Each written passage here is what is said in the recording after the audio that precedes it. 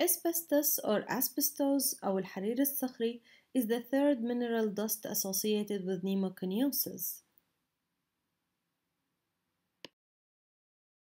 Asbestos is a family of crystalline hydrated silicates with a fibrous geometry. Asbestos is one of the mineral dusts that can cause pneumoconiosis. Other common mineral dusts, as we discussed before, are the coal dust and silica. Usually the exposure happens in workplace. This is true except for the asbestos. As with this mineral, the increased risk for cancer extends to the family members of the asbestos workers and also to the individuals exposed to the asbestos outside the workplace. So the risk of asbestos is increased in any patient who is exposed to the asbestos in workplace or outside the workplace and also to the family members of the asbestos workers.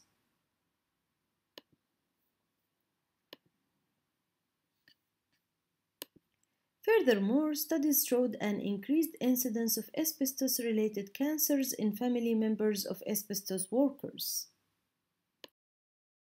On the basis of epidemiologic studies, occupational exposure to asbestos is linked to parenchymal interstitial fibrosis, which is called asbestosis, localized fibrous plaques or rarely diffuse fibrosis in the pleura, pleural effusions, lung carcinoma, malignant pleural and peritoneal mesothelioma, and laryngeal carcinoma.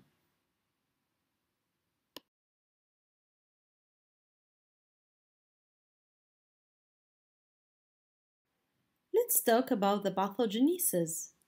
As with the silica crystals, the pulmonary macrophage is the key cellular element in inflammation, lung injury, and fibrosis. Following phagocytosis by macrophages, many particles activate the inflammasome. This will induce the production of pro-inflammatory cytokines such as interleukin 1 and the release of other factors. This will initiate an inflammatory response that leads to fibroblast proliferation and collagen deposition. Furthermore, the oncogenic effects of the reactive free radicals generated by the asbestos fibers on the mesothelium act as a tumor initiator and promoter. Why the mesothelium? Because asbestos fibers are usually localized in the distal lung close to the mesothelial layer. The relationship between asbestos and tobacco is interesting. In general, the absorption of potentially toxic chemicals into the asbestos fibers increases its pathogenicity.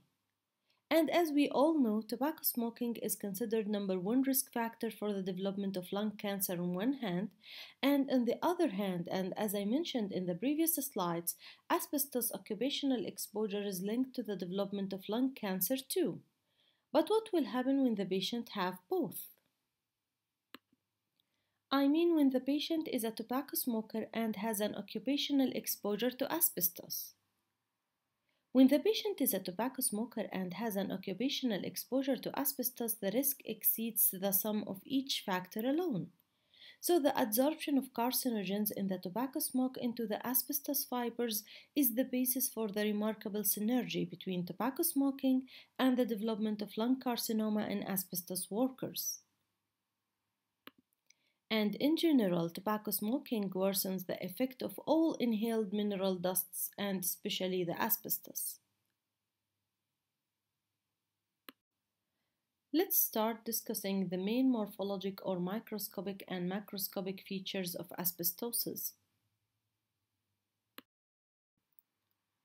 This figure shows the first characteristic feature of asbestosis. The tissue section in this figure is stained by trichrome stain. This stain highlights collagen in blue.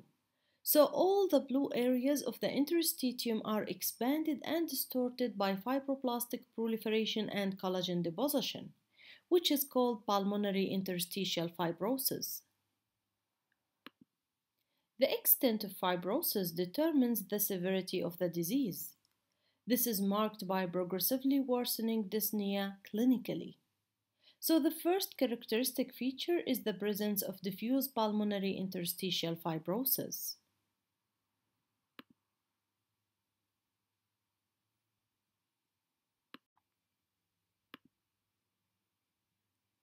Another characteristic feature is the presence of asbestos bodies, which are golden brown, fusiform or beaded rods with a translucent center. As you can appreciate at the center of this figure, there is a golden brown beaded rod with a translucent center. This is called asbestos body. The most common manifestation of asbestos exposure is the pleural plaques. The white arrows points to the tan white multiple pleural plaques on the pleural aspects of the diaphragm. These plaques develop most frequently on the anterior and posterior lateral aspects of the parietal pleura and over the dome of the diaphragm.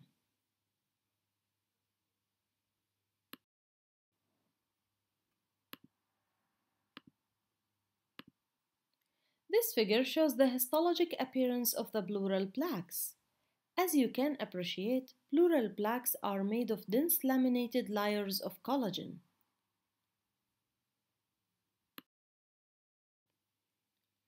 This figure shows the gross appearance of two important findings. The yellow arrows point to a markedly thickened area of the visceral pleura, covering the lateral and the diaphragmatic surface of the lung. The area under the red star shows severe interstitial fibrosis affecting the lower lobe.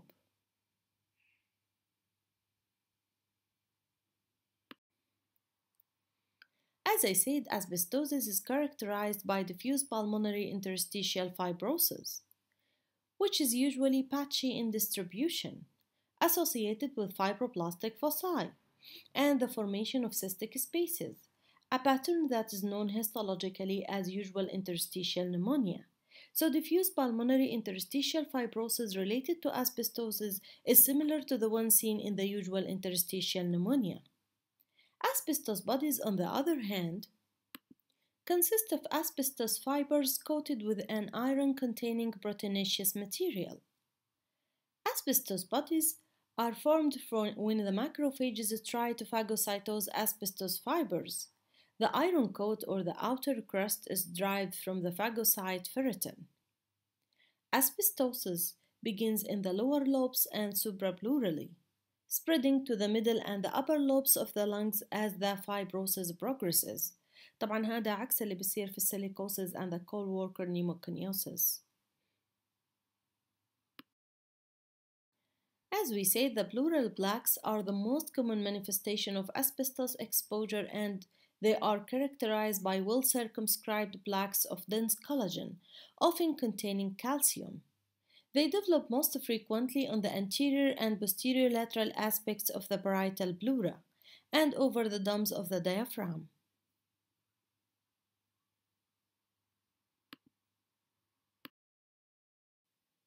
The clinical findings in asbestosis are similar to those related to other chronic interstitial lung diseases.